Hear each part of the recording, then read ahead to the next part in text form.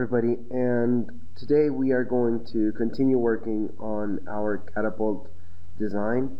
In this case, you are going to download a pre-established file from your Schoology platform. That way you can have that file and start from there. Okay, now when you open your file, this is what you have, and it's basically all the parts of the Catapult disassembled. What we're doing today is that first we're going to learn how to move objects around different viewports, and then we are going to build and design some other parts of the Catapult. Finally, in this tutorial, I'm going to teach you a little bit on how to put a little bit of render, and how to render an object, and how to add a background. Okay, so those materials are obviously in an add-on called Flamingo, and if you do not have Flamingo, then you should look for the plugin, or use another computer, okay, that actually has this this add-on. Okay, now on your top view, what we have is basically all the parts of the Catapult. We have the base, that it's 50 by 50 centimeters. That is our actual requirements. We have 2 axles that will be placed for our wheels. We have our 4 wheels. We have 2 pillars and the arm, and of course we have the top, the max point, so we can adjust the angle of launch of this Catapult. We also have the ball holder, or the holder for any projectile that we want to use. So okay, so the first thing we want to do is to assemble all these parts together. So for that reason, we want to use only the top, front, and right view to move objects around. Okay, so first we're going to maximize the top view so we can see all the parts, and we should have very clear where each object goes. So first, let's start placing the 2 pillars, the 2 side pillars. Here they are. Okay, so we're just going to drag them. Remember to always have the grid snap activated and the planner activated, so we don't worry about if the object is going up or down in our plane. So we can just drag and move it. Okay. Okay, basically to the middle of our design. Okay, it's here, 2 centimeters from the edge and 3 centimeters from the center edge. Okay, we do the same with the second object. Okay, it is important to make sure that they are aligned. The 2 objects are aligned. Now, if we go back to our perspective view, we can see that the objects, okay, the objects are inside the base. Okay, for that reason we want to pull them out a little. So to move them, okay, on the y-axis, we need to maximize the front view. Okay, zoom out, and we can select the 2 pillars. Okay, remember, with control, with the shift button. So with the shift button you can select the 2 objects and then move them up right where the base starts. Okay, so in this case, now we have the pillars on top. You might use screws in order to attach these objects together in your real design. In your real prototype. Okay, so you have now the 2 pillars over here. What we need right now is the third stick goes right in the middle. So first we're going to maximize the top view, and we are going to organize this pillar first from the top view, that it looks aligned and straight. Okay, now if we see in our perspective view, that stick is on the bottom, it's on the base, so we need to move it from the front view. So we can move it from here. Okay, and we can place it at the top. Okay. So now we have the top part of our catapult ready. Okay.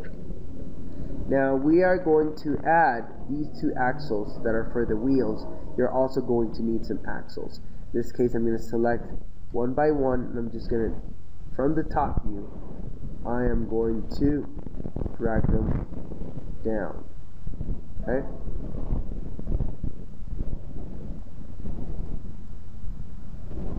Okay. Now they're here, and we're going to do the same with the second one.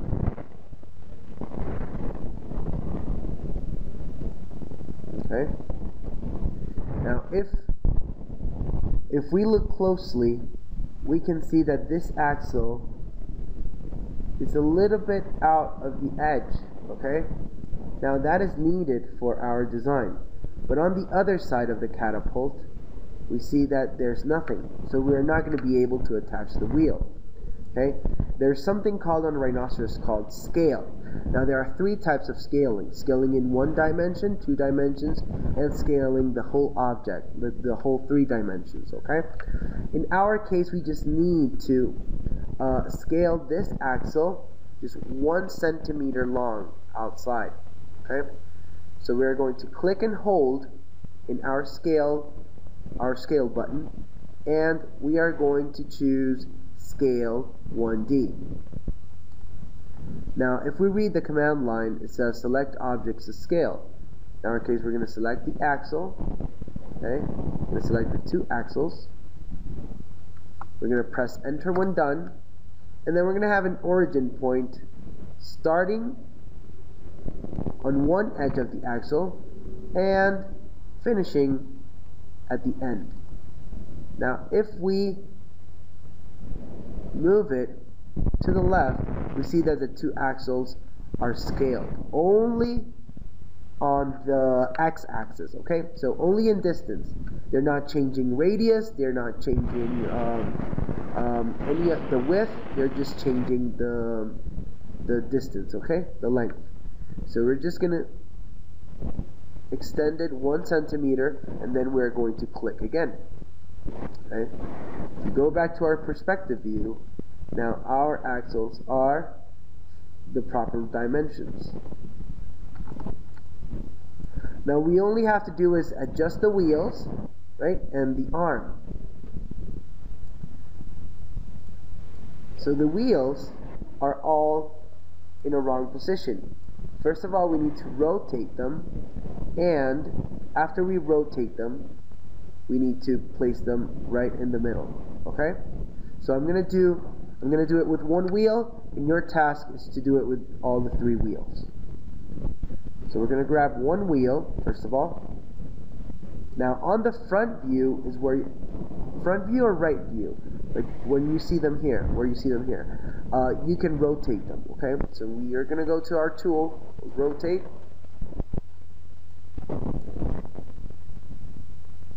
Previously selected, we are going to click on one of the edges of the wheel, extend our selection, click again, and then start rotating 90 degrees. Okay? Now after we have it on the 90 degrees, we can maximize our right view and just align it with our axle. Okay? If you need to make further adjustments because the wheel is not attached to the axle, now you move it from the top view, and there you have it. Now it's attached and aligned. Now the idea is that you do exactly the same with the other 3 wheels. Very well. Now you have the 4 wheels attached to the catapult. Now we need to place our arm. Now this arm, the catapult's arm, is going to go starting on the bottom part of the catapult attached to the base. But now we are missing an axle that goes right in the middle. That's not a problem because we can use one of the axles. Just select one of the axles, okay? And this axle, we can copy and paste it. Just Control C and Control V, and then just drag it down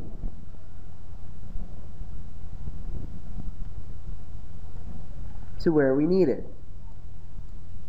Okay? On the perspective view, you can see that the axle is here. In real life, you would just open a hole on the wood and then place an axle. Okay? Now this axle needs to be scaled because it's too big. If I want to scale something that changes the same on one side and the other, this case I'm going to scale on 1D, and I'm going to start right from the center. I'm going to scale right from the center so I get the necessary amount. Now my axle is inside the wood. Okay? Now I'm going to move the arm and adjust it right in the middle of the axle. Okay? Make sure it looks correct. Now I can fix it. If I select it on the right view, I can pretty much fix if I need to change the distance. Okay? So I have the axle right in the middle of my arm.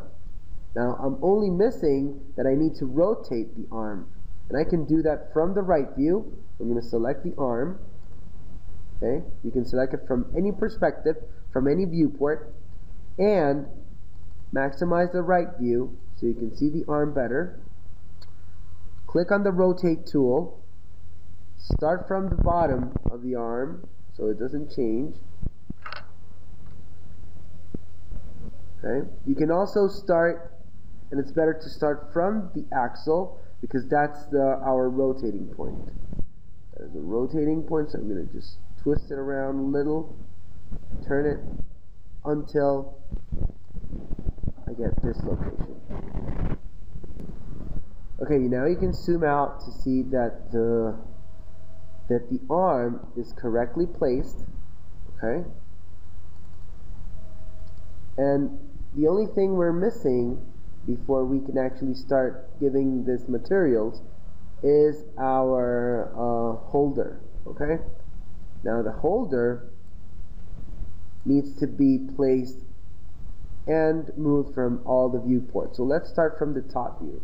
Let's maximize the top view, and let's move the holder so it's aligned from the top view. Okay, just a little. As you can see, it doesn't match right in the center of the stick, and it's because we're using grid snap. If we want to correct this position a little, then we can use take off the grid snap, move it just a little, there you go, and activate snap again. Okay, now we need to go to the right view and pull it up. Okay, it can be also like a little bit inserted inside the arm. Okay, and now we have it on the top, and we just need to rotate it now in the same axis. So I'm going to rotate the holder just a little bit so it is perpendicular to the arm. Okay, as you can see, now you have holder, the arm, and we can start creating some creating materials and filling the edges and so on and so forth. So if you want to fill the edges, remember that we should go to solid, fillet edge, and remember to add the radius. In this case, I'm going to leave it on 1 because I'm not going to fillet all the edges of my catapult. Okay, I'm just going to fillet a few. Okay, so I'm going to select the edges. Be 1, Be another, kind of like the ones that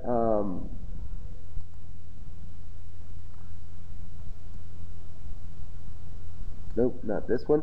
If I want to deselect an edge, I just press Control and select the edge again. That way I can deselect edges, okay?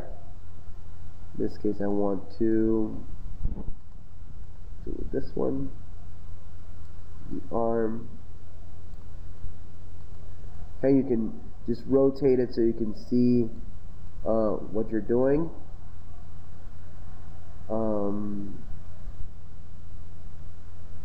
This one here, so it looks more organic. Okay, in the back, and of course my wheels, both parts. Sometimes you want to zoom in so you can select them easier. So if you zoom in, you can select the edges easier. This is up to you. Like, you can select the edges that you like. Try not to fillet two edges that are intersecting, because that way it will generate it will open a hole on the object. Okay, so now I press enter twice, 3 times, and I can see on the rendered view, I can see a little bit of my catapult. Okay, now this catapult needs materials. Okay, and it needs materials because it's made basically out of wood, and we can add rubber, wood, and metal. Okay, so if we go to render, current render, Flamingo Ray Trace, make sure you have Flamingo Ray Trace, and then go to the tab called Flamingo, open materials, and here we're going to add a few things. Okay, so pay attention to this part because it's very important. Now for all the wood part, I just need to go to wood, solid, and I can choose any of these types of wood. Okay, let's say I'm going to use this one. I select the objects first of all. Remember, with shift I select everything that is made out of wood. So I'm going to select the base, the arm, and that's it. And I'm going to right click on the material and select assign to selected objects. Okay, you don't see anything until you have the rendered view. So you can right click, select rendered, and you'll see that you have the color. Okay, you won't see it correct until you actually renderize the model. Okay, so but just so we know that we have this with one material, I'm gonna select like foam for the wheels. It looks pretty much like rubber, so I'm gonna select the wheels and add this that's called grip foam. Okay, so this is the grip foam. Then I'm going to go to my metal category and select stainless steel. Okay, polished stainless steel, and I'm going to select the axles. Okay,